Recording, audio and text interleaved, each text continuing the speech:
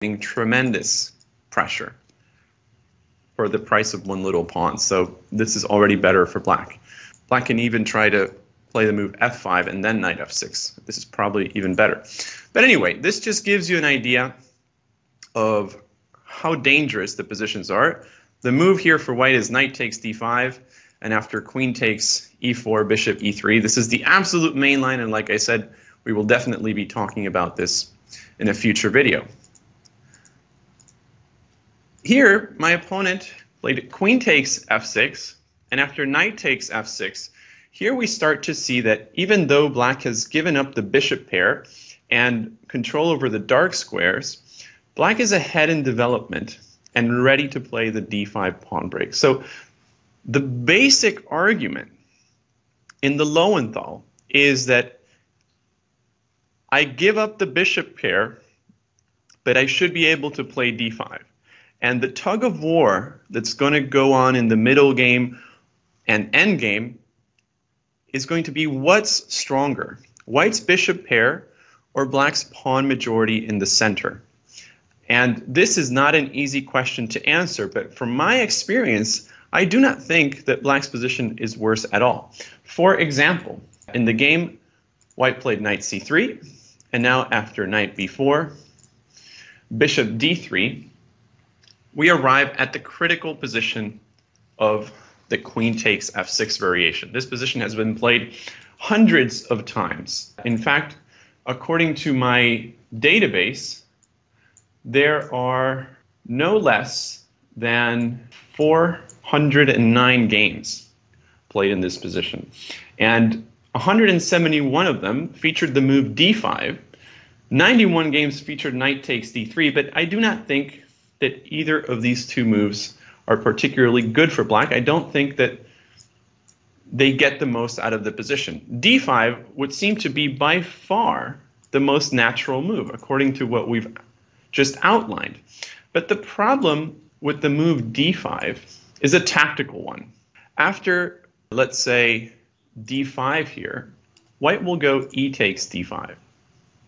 And we'll see that even though this looks very tempting, let's say after knight takes d5, knight takes, this is the typical Lowenthal endgame that you can expect to get.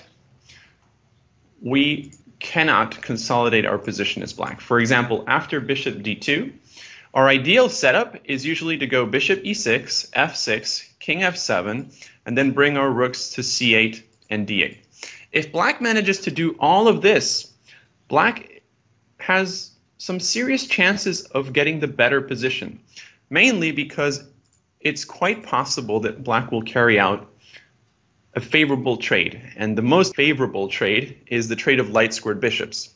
Usually black can pursue this with maneuvers like knight e7 and bishop f5. So if black manages to do that, then you'll have the pawn majority in the center and potential for a good knight against bad bishop. Those are the strategic tools that black is operating with. So let's try to achieve that as black, right? Let's say we play the move pawn to f6, and after castle queenside, bishop to e6. Well, if white makes waiting moves like king b1 or rook h e1, we're simply going to continue with king f7, and we're going to bring our rooks to the center, and everything's a-okay. But the key setup for white here involves placing the bishops on e4 and on a5. And this is going to make it very difficult for black to actually fight for the only open file, the d file. So, for example, after king f7, bishop to a5, I do think that this is a better position for white, of course. Right now, it's not easy to complete our setup, and most importantly, our knight on d5 is under attack, and we do not have a good way of either retreating it or defending it, because if we play knight e7, the b7 pawn hangs, and we can't play rook d8. So this is the central premise of white's queen takes f6. You cannot consolidate your position in the center as black, so you cannot equalize or aspire for an advantage. So black must look for a different way of playing this position.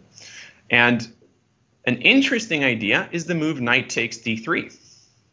And after c takes d3, what black would like to argue is that, hey, this pawn on d5 is weak. And if I can get it back, then you're also going to be left with a weak pawn on d3.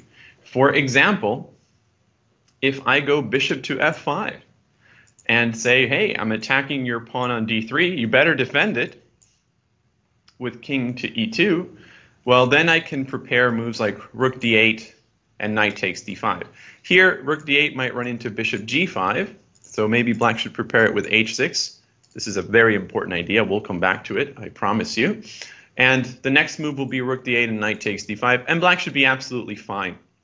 But another problem arises here, that against bishop to f5, white has no interest in hanging on to this d3 pawn. White is much more interested in keeping the d5 pawn. And the key move in all of these endgames for white is the move bishop to g5, undermining our knight. So the point is that after bishop takes d3, rook d1, the bishop drops back, and after bishop takes, pawn takes. It's true, black has recovered his pawn, but we have transitioned into a bad endgame, where white has this powerful passed pawn on d5, and we have a weakened pawn structure on the king side, which white will easily capitalize on by playing f4 and likely castle kingside with tons of pressure on our f file. So this is a nightmare for black, and white is clearly better. So it seems like white is able to create some very serious problems with this simple queen trade. But it turns out that black has some very interesting alternatives here. And the moves b5 have been definitely proposed as interesting alternatives for black. And I do agree that b5 is an interesting move, and it's probably enough for black to maintain equality. But I like the move pawn to h6. I think this is a wonderful move because of its simplicity. In all of the lines, it seems like white relies heavily on the bishop g5 move, and h6 simply seeks to avoid it altogether. So there is no good way for white to prevent us from playing the move pawn to d5, right? So that's why we're not really in a hurry to carry it out. So now what can white do here? Can white do anything to really create problems for us? You would think, okay, well, what about a3? Since you're threatening to play d5, let's get rid of that knight on b4, which supports d5. But after knight takes, c takes, even though white has two pieces controlling d5, once again, we encounter the d5 move. And after e takes d5, bishop f5, the difference is there's no bishop g5 anymore. So black is ready to play rook d8, knight takes d5 with a very comfortable game. It could be rook d8, it could be castle queenside, it could be castle kingside and rook fd8. It doesn't matter. As long as a rook gets to d8 and we get that pawn back, we are in good shape. So this is the basic idea of h6. And a3 causes black no problems whatsoever. I've encountered several moves in practice. In this game, my opponent played king e2, which I don't think is a particularly good move, and we'll see why in just a moment. In my file, the main move is bishop e3, and we'll also talk a little bit about bishop d2, because I think those moves are closely related.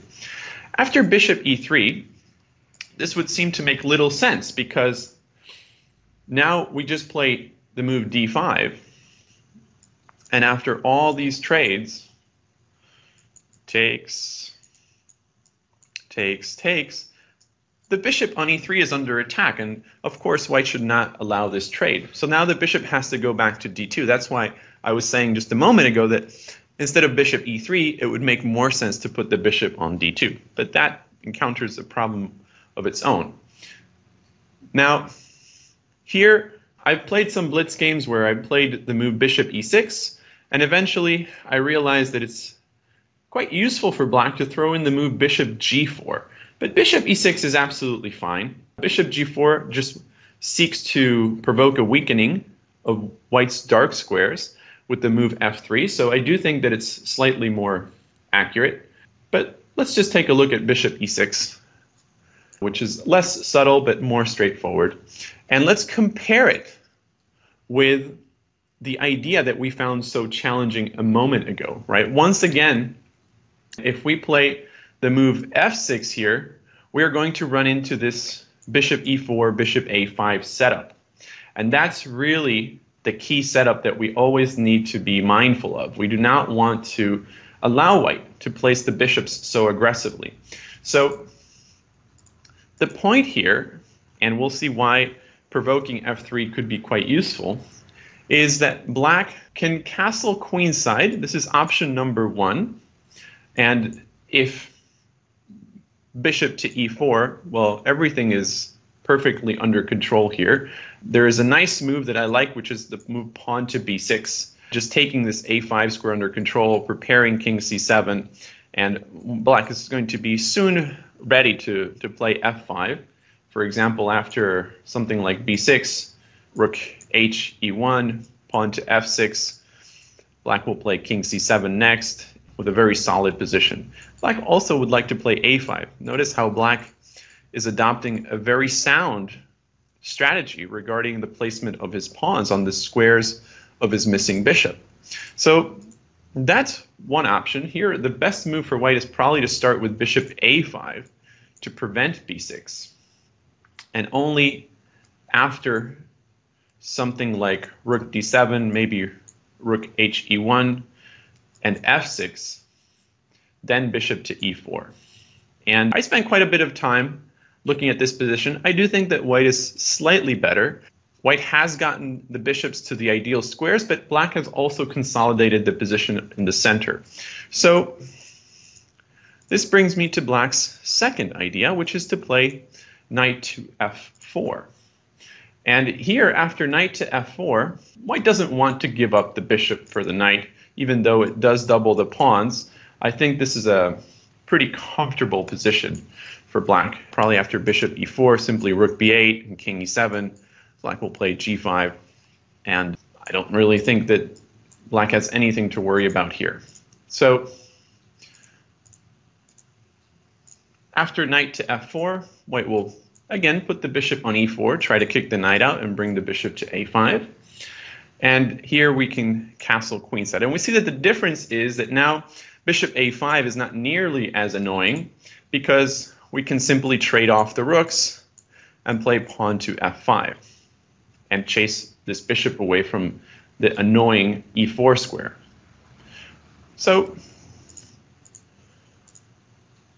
white should probably try to chase this knight away, but now after the move knight e2, king b1, knight d4, we see that black has made some serious progress with the knight, and after the move pawn to c3, black's strategy is crowned with this beautiful piece trade, bishop to f5. This is the dream trade for black in all these Lowenthal positions, getting light squared bishops off the board and leaving the knight against the dark squared bishop is really what black is hoping for. So black is absolutely fine here. One little subtlety that I mentioned a moment ago is that throwing in the move bishop g4 can be quite useful, and this is actually a novelty. And the point is that after f3, bishop e6.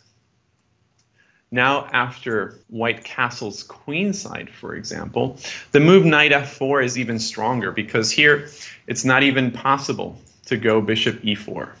Well, I mean, it's definitely possible, but you always have to worry about your g2 pawn because the bishop is cut off from it. So, for example, after castle queenside, now if g3, check, king b1, we don't even have to play knight d4 right away. We can start with f5, and black is doing great. So in any case, bishop g4 is just more of a curiosity than a necessity. Black is doing absolutely fine with bishop e6. The point is to put that knight on f4. So